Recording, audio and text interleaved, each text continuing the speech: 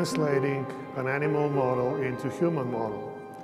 And in 2013, I published a hypothesis that plasmapheresis or therapeutic plasma exchange may be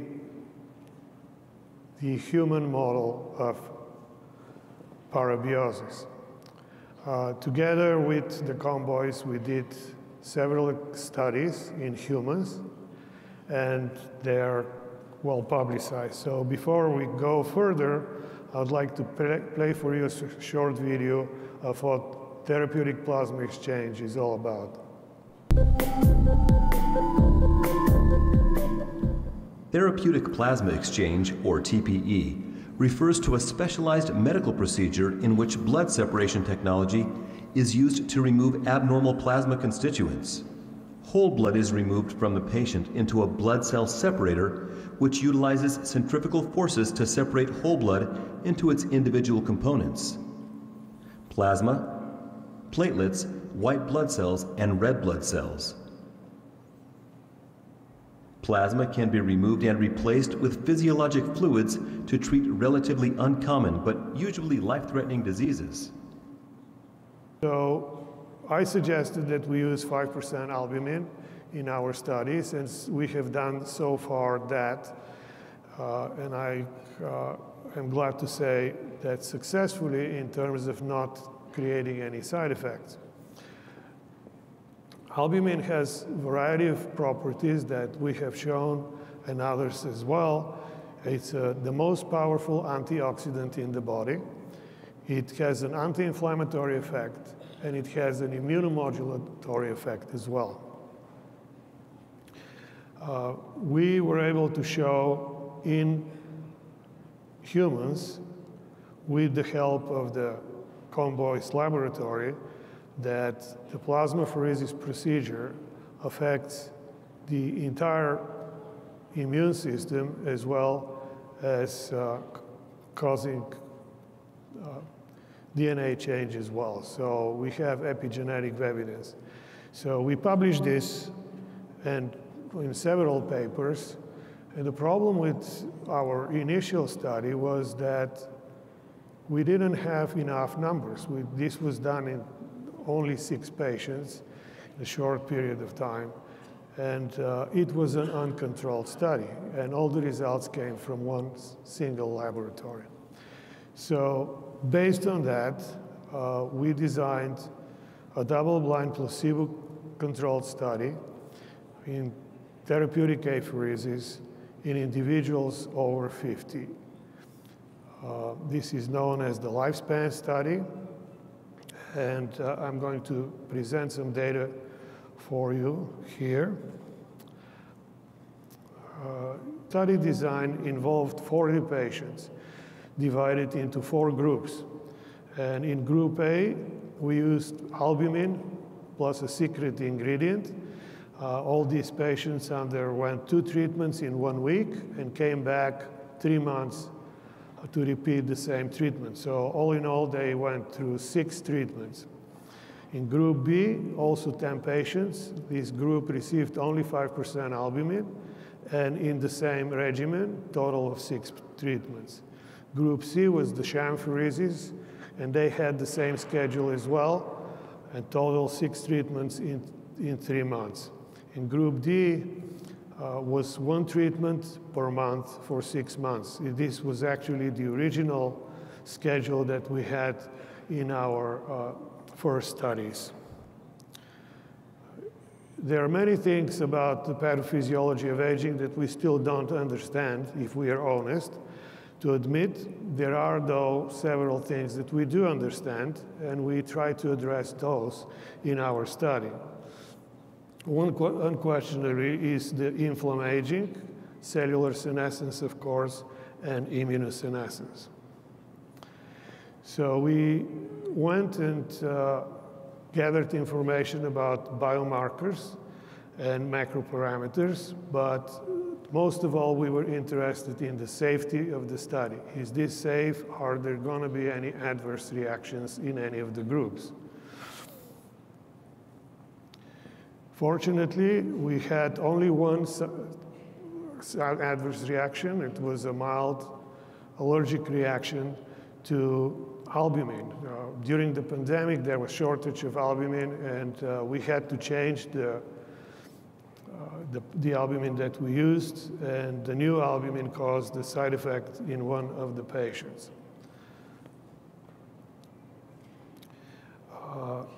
We worked with the Buck Institute to perform the proteomics and the metabolomics studies. The proteomic studies were done in the laboratory of Dr. Schilling. And one thing that we found is that certain proteins are decreased, so they're deregulated, and some proteins are upregulated. You can see here the blue ones are the ones that we remove, the red ones are the ones that go up.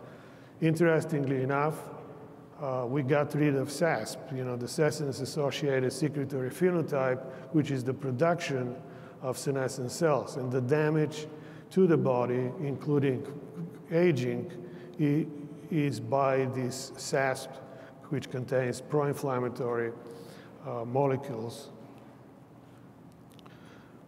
These are the proteins that were increased, and these were the proteins that were decreased. And I'm going to highlight some of them, and I'll tell you why. You can see here the apolipoproteins, as well as serum amyloid, were decreased. The same was true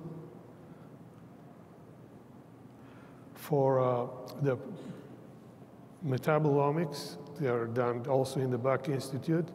And as you can see here, the lipids were also removed. So removal of apolipoproteins, amyloid, and lipids is very important because, as you know, people who have circulating apolipoproteins are 60% more prone to develop cardiovascular disease. And one thing that came as a surprise to us was a patient who, before joining the trial, had an ultrasound done at his carotid arteries. And he didn't report to us that because he was afraid that we are not going to accept him in the study.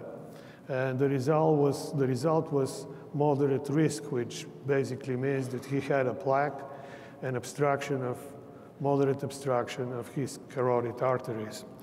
After we finished the study, he went and had the ultrasound repeated. As you can see here, the plaques were gone, and here his carotids were wide open. So it's a one single case, but it tells a story. We also performed flow cytometry analysis with a very sophisticated machine in Dr. Eric Verdin's laboratory. This is a phi laser, and it can measure all kinds of parameters, both on the surface of the cell as well as intracellular. So we can see here that the patients who underwent the real treatment had a lot of changes happening to their peripheral blood cells, and the sham pheresis very little, if any, change at all. So I'm sure you know that there is a hot topic these days in anti-aging medicine, and that's biologic clocks. I just came back, and some of you too, last week. There was a whole week meeting at the Buck Institute talking about biologic clocks and other anti-aging things. And I was happy to see Dr. Steve Horvath, who is the godfather of the biologic clocks.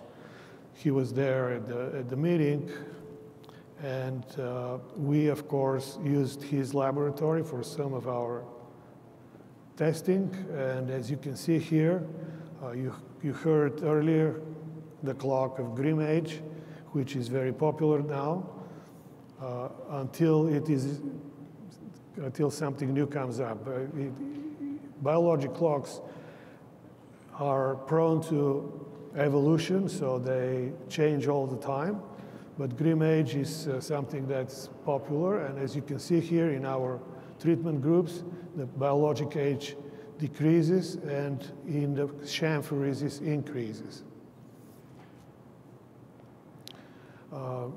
We also used true diagnostic, another biologic clock agency. So here you can see again the Grimmage going down as we move along with the treatments.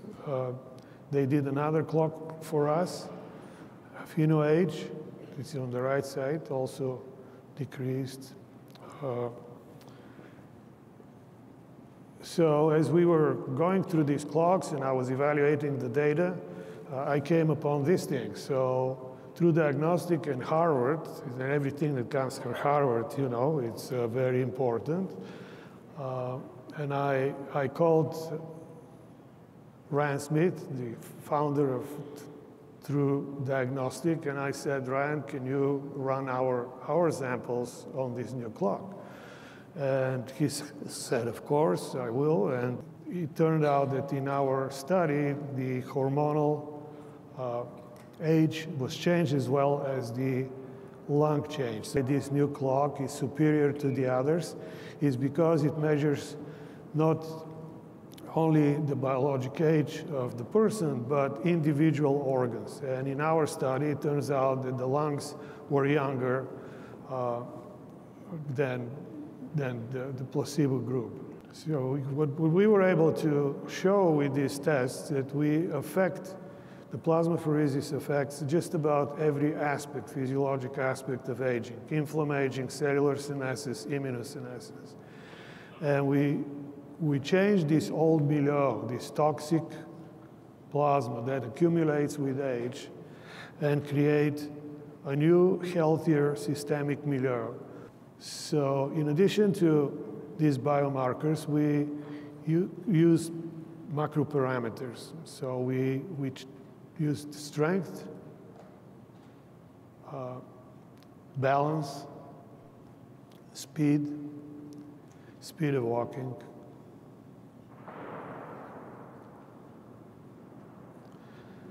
and that's after that you use a chronometer for the speed. And these are the results in group A. As you can see here, the strength increases, the speed increases, the